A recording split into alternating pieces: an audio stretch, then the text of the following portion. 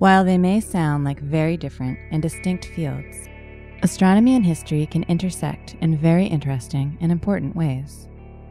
Take, for example, historical supernovas and their remnants. These are objects that astronomers observe today, and that can also be linked to recordings in previous centuries or even millennia. Being able to tie a credible historical event with a supernova remnant observed today provides crucial information about these explosive stellar events.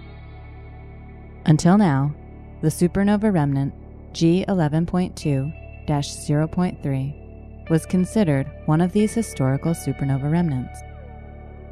Previous studies have suggested that G11.2-0.3 was created in a supernova that was witnessed by Chinese astronomers in 386 CE. New Chandra data, however, of this circle-shaped debris field indicate that is not the case. The latest information from Chandra reveals that there are dense clouds of gas that lie between Earth and the supernova remnant.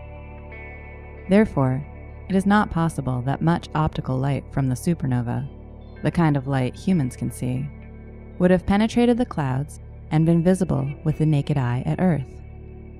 While it may no longer be a historical supernova remnant, G11.2-0.3 remains an intriguing and beautiful object that astronomers will continue to study.